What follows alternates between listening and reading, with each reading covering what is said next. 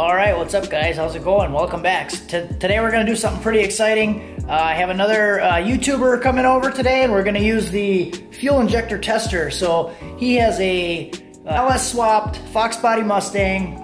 Goes 10-1 in the quarter mile at like 137 or something crazy like that. It's really fast. You probably recognize it from a previous video.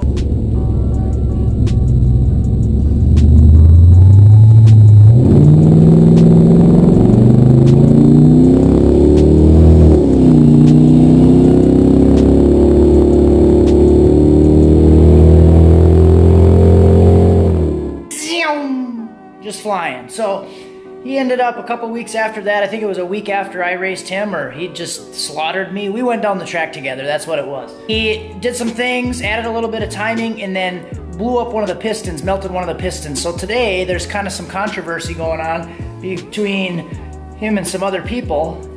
There's some question about the condition of the injectors because he's using decapped fuel injectors, and there's a possibility that one of the fuel injectors might be putting less fuel into cylinder 7. And basically what we're gonna do today is try to find out if cylinder 7 was actually low on fuel, leaned it out and melted the piston, or if it was timing related. So that's the goal. We're gonna check all the injectors. We'll see what happens. So I should clarify that the controversy I was describing was basically just a Facebook conversation. Some were passing some judgment because the injectors were decapped, but they weren't actually flow matched and flow tested before he put them into the car and ran it. And it ran great until he made an adjustment, and then he had some issues with it, which he knew he was kind of pushing the limits anyways. So today, that's why we want to confirm it, because we're both kind of leaning towards it wasn't really fuel injector related. So that's what we want to check. To flow or not to flow? Okay, Hunter, wave. Alright, so we got the intake here from the Mustang. So what we're going to do is we're going to take this side off first, and we're going to test all of these injectors, and we're going to verify that that number 7 injector is just fine. Or it's real bad. Who knows? It's just fine or it's real bad. Yeah. So we're going to do both sides. He also brought me a whole bunch of goodies here. So we're going to flow all these things. Some are decapped, some are not, which is actually kind of sweet because I wanted to do a comparison of decapped versus not decapped. So we have some flex fuel injectors also. So that'll be fun to play with. We're testing 1, 3, 5, and 7. So this was the culprit that we were worried about. We thought that this one was going to be bad. So this one, first time we turned it on, flowed just fine. This one here, number 5, it decided that it was going to be a little stubborn, but we eventually got it to flow when we did the pulse testing. This one was a little bit stubborn also, but we got it to go. And this guy right here doesn't even want to play. So we got 50 PSI, and we can't even get it to do anything. It's not even turning on. So we'll probably play with that. Maybe it's just clogged. We'll see what we can do, but other than that, number 7's the all-star right now.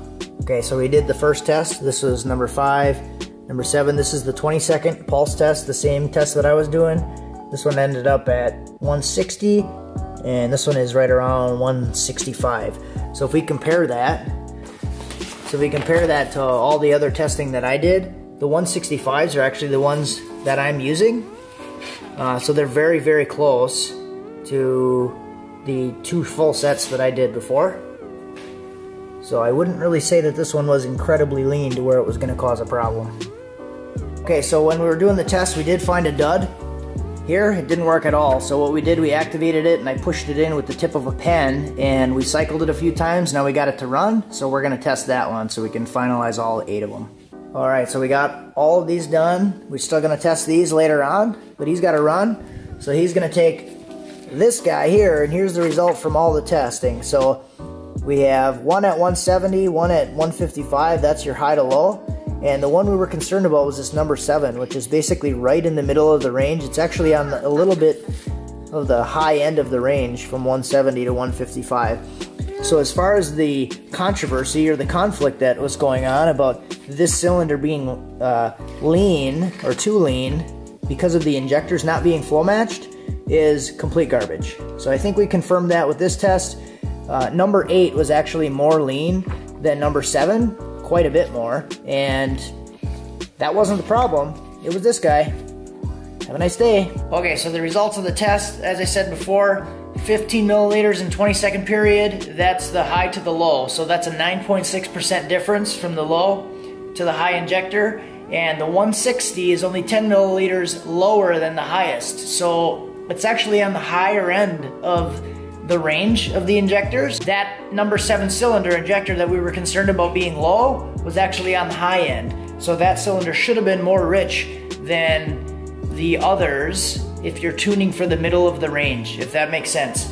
So basically the conclusion that we got from this test is the number 7 cylinder was not lean or excessively lean that would have caused a failure. That's all I got for you guys today. Go check out Hunter's channel, HunterTuned. He does a lot of stuff. He's very well known in the Wisconsin area for tuning, especially tuning Hondas. And his name always comes up when I'm reading forums and Facebook pages. If anybody's asking for a tuner, they're always looking for this guy. Doing a lot of cool things. So yeah, check out the channel. I'll put a link in the description. Hope you enjoyed the video. As always, have a good one.